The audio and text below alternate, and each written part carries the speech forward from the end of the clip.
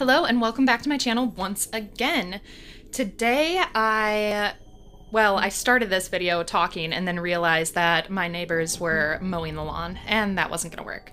So we're opting for a voiceover. Today I am turning myself into one of the ultimate queens of darkness, Morticia Addams. I started my makeup by picking a very light colored foundation with a cool undertone, which kind of contrasts some of the pink and the other tones in my skin. I wanted to make sure to get it all flat and matte and very, very flawless so that it would match Morticia. I am pretty pale myself, but I did want to go paler. To make sure that everything is blended out perfectly, I'm using this BH Cosmetics brush and blending everything out, smoothing everything out. Again, I want that super perfect porcelain finish.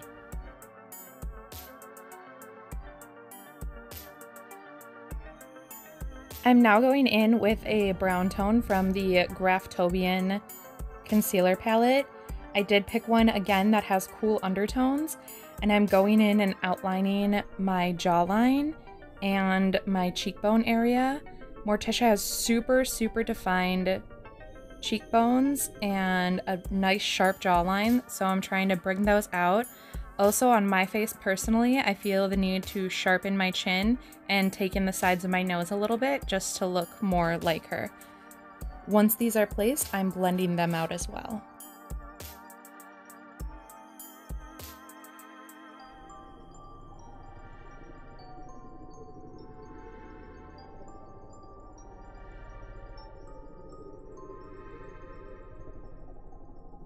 I think sharp cheekbones and a sharp jawline are one of my favorite things to put on myself. I really like the way they work and look, even when they're super dramatic like this.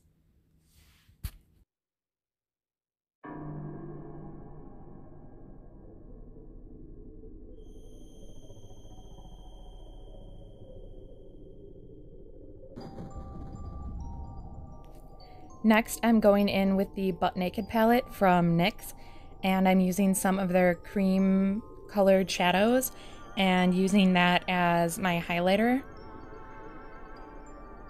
and to just kind of seal in some of my foundation. And then going in with some grayer brown toned shadows and touching up anything that I want in the cheekbones, because again, I want them to be super dramatic. All of the drama everywhere.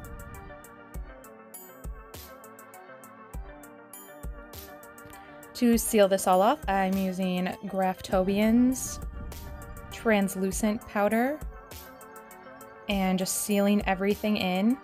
I did use cream base for a lot of this, so I'm making sure to put extra layers on to really seal in all of that cream and make sure it ain't going nowhere. Now I'm dipping into my Profusion Sultry palette. It has one of the best matte black shadows I have ever encountered in my life, and I'm gonna go straight for those super dramatic brows. Morticia's brows are really arched and gorgeous. Mine are a little bit too big to match hers, but I absolutely despise gluing my eyebrows down. I don't do it unless I have to. So I'm just gonna work with what I've got, lining my own brows and trying to make them more arched and a little bit underdrawn compared to where they actually are in order to look like Morticia's.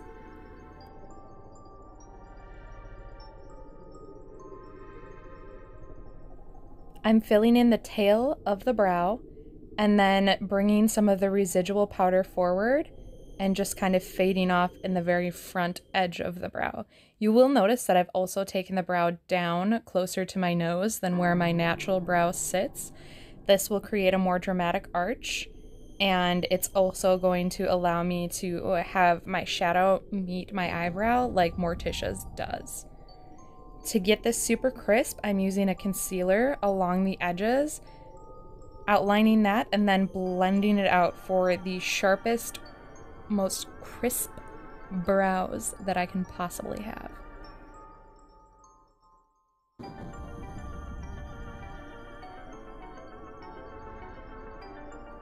Moving on to the shadow.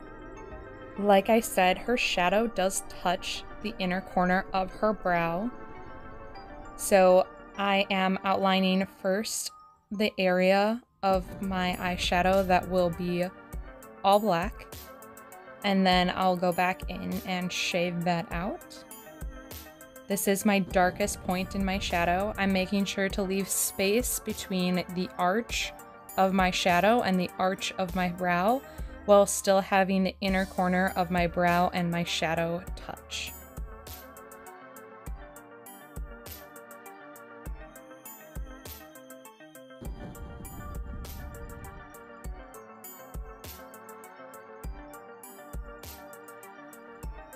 Now I'm going in with a very dark purple back over the area that I just blended out that's black, starting from my outer corner and working my way in. I don't want to bring it all the way to that tip and have that tip get over heavy on that inner corner, but I definitely want to bring a lot of my purple up over my black color and make sure that it's equally blended out.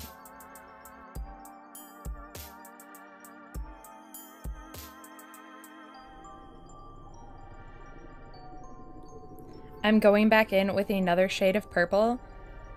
As I'm watching this, I feel like I look like I'm being extremely violent with this purple shadow. But I'm bringing it into my outer corner and blending it up into the arch. I don't want to take this more than a third of the way in because the inner corners of her eyes on the bottom half is nude, which is where you see me going in with a concealer now and making that defining line of where that nude area is going to start. I'm also going back in and sharpening the arch underneath the brow between the shadow and the brow so that I can make that arch even more dramatic. And then we blend my pretties. I don't know why anybody watches this channel, honestly, I'm such a dork.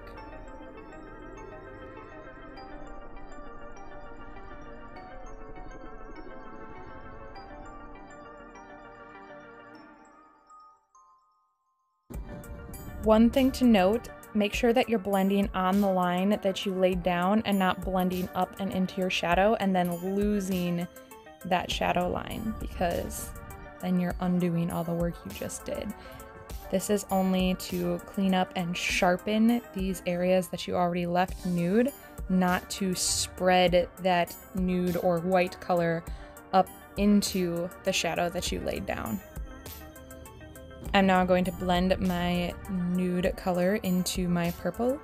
So I'm taking the purple from that outer corner and taking it closer to the center of the eye.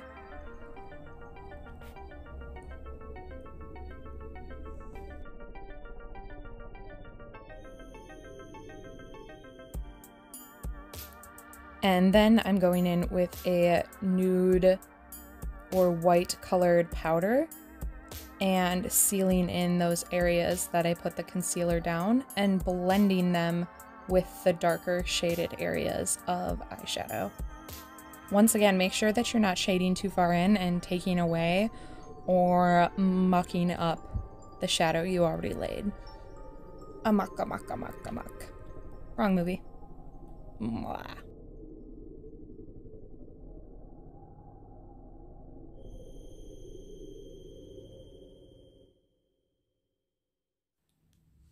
Now we're going in for the wing. So one thing I've noticed with a lot of Morticia interpretations is that the wing gets really large and really dramatic. Morticia's wing in the movies is actually pretty small. You can see I already did wing one side of my eye. I thought it was recording and I wasn't. But we want to keep this small and subtle, just this pretty little cat eye off to the side. I'm going in for the lip. My lips are a little bit more full than hers are, so I've actually underlined my bottom lip and I want to keep that shape really nice and flat to match the shape of her lips. When I go into that top lip too, I'm not going to give myself as much of a Cupid's bow as I normally have.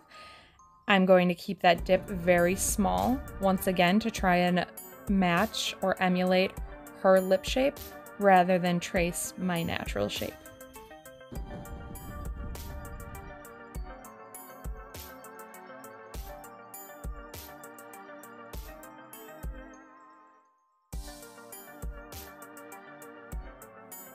Lastly, I feel like her lips are, I don't know how to say this other than longer than mine, so I'm going into the corners and bringing the edge of my lip out just the tiniest bit. I don't want to overdraw it and look like a clown. The one thing I think I kind of strayed from the original is I put on lashes that I feel like are a bit bigger than hers, but I did notice they were fanned out and piecey, so I tried to pick lashes that matched that, and then added liner and mascara. Gotta make the mascara face, or it doesn't count.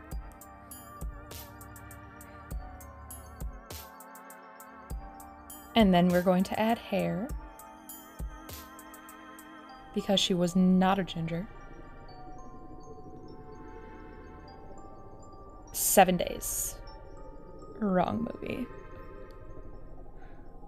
Voila. It's not a synthetic wig unless you eat some of the hair. Make sure to center that part.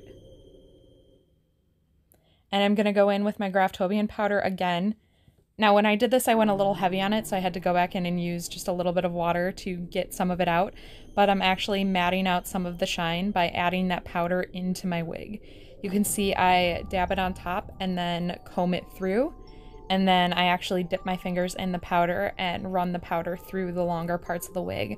This takes away some of the synthetic look. I want her hair to look healthy shiny, not plastic shiny.